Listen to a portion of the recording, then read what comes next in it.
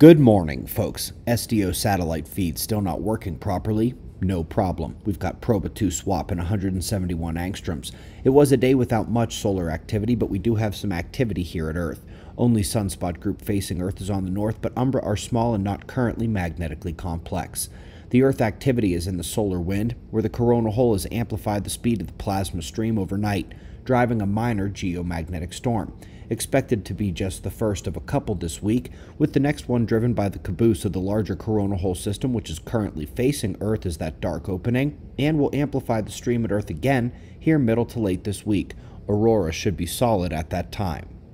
Want to quickly give a forward-looking forecast for the southeast. That low cell will be driving major storms tomorrow night. Tuesday, after dumping snow on its northwest convergence line, it will draw from the Gulf of Mexico on its southeast convergence and produce some pretty widespread and strong storms in the evening and overnight hours tomorrow. Eyes on that. Now, all our articles today deal with catastrophism, and we begin with one here showing the peaks of megafauna activities over the last 60,000 years. Interestingly, every peak is either just before or thousands of years after one of the 12,000-year cycle shifts.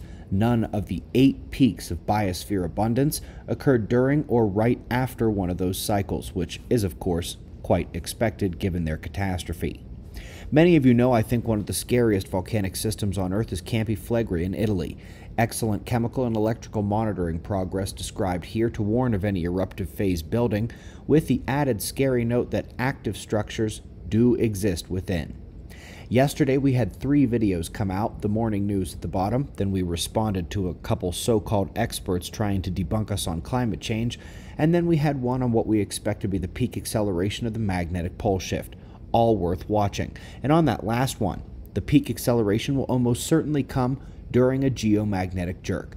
Good paper here reinforcing the notion that they tend to be happening every 3 to 4 years, and so with the last one being about 2 to 3 years ago, we are due to get another jerk in the next year. Important to remember, not all geomagnetic jerks create major or even minor accelerations of the field. The last one didn't. 2017 caused only a minor acceleration, so we'll see how this one goes. Lastly, in the articles, we have a paper that identifies a weakening of the solar magnetic fields, which we've already seen several times, but this time, the note that it is widening the heliospheric current sheet, causing slower solar wind. This direct impact on the sun's current sheet and magnetic fields is related to our impact from the galactic sheet, and the slow solar wind is what we are worried will continue to slow to a point where it's unable to effectively clear the dust and gases from the upper corona, accumulating a shell-like layer that then gets blasted away in the solar micronova. Breadcrumbs, breadcrumbs, breadcrumbs. We greatly appreciate your support. Don't forget your tickets for the Houston event if you live in the area. We'll be there on Sunday for a 3-hour event and would love to see you in person.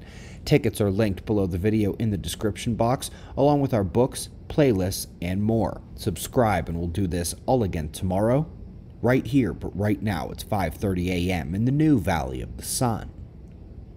Eyes open. No fear. Be safe, everyone.